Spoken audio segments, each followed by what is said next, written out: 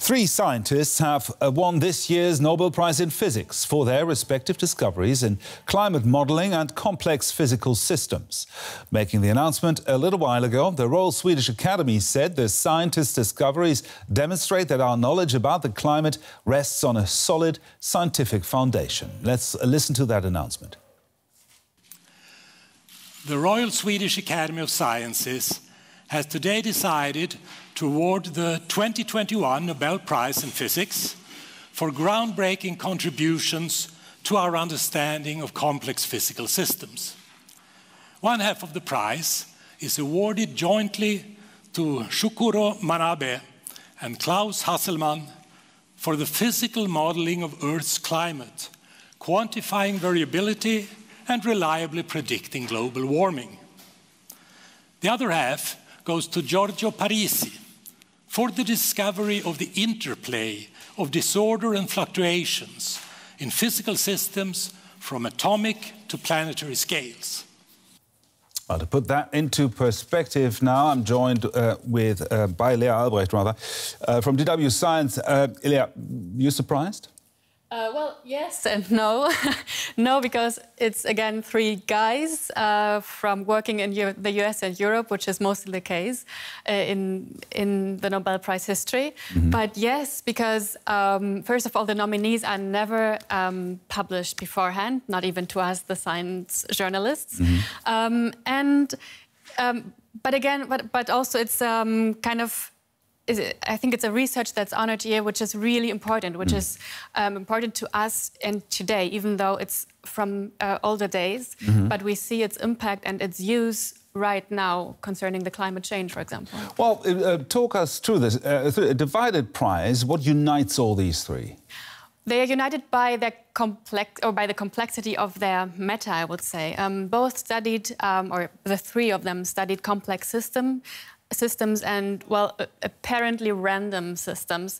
And a big chunk of it is mathematical modeling, which also kind of unites them, if you want to say it in lay terms.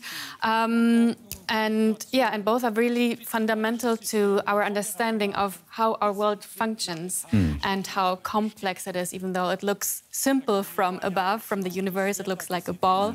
But when you get closer, you see the clouds moving, you see atmospheric streams going around, and there you understand how complex and sensitive the system is. The climate, of course, being an incredibly complex systems. Can you tell us a bit more about Klaus Hasselmann and Syukuro Manabe and the work they did to produce these climate models? So Manabe and Hasselmann, they both work in meteorology and climate sciences, and they laid the groundwork to understand a topic that's, as you said, up to date. It's climate change.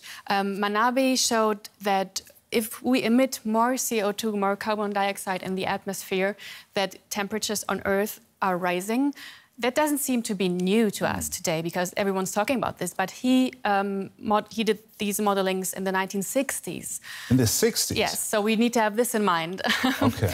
And then Hasselmann linked weather and climate. So he linked kind of the short term and the long term and showed how we as humans, or in general, how climate can be influenced by natural phenomena, but also by humans. And his methods are used to predict how human emissions of CO2 can alter the climate. So a pretty political statement as well, this Nobel Prize. What about the third winner, Giorgio Parisi? Giorgio Parisi worked on glass. I think his research is a bit on glass. Yeah, I think his research is a bit kind of less understandable, maybe. But it's interesting because he worked on glass, which is a weird thing. It seems well, everyday substance to us. I mean, this is glass. Something like glass, but it's actually it looks solid, but it's actually something in between solid and liquid. And Parisi studied a magnetic version of glass, which is called spin glass. Mm-hmm. And it seems to be a very chaotic and random system. And he laid the groundwork to understand these seemingly random materials. And they are now, or his research is now used in neurosciences, machine learning, and many other disciplines. Fascinating. Thank you very much, Lea Albrecht. My pleasure. DW Science.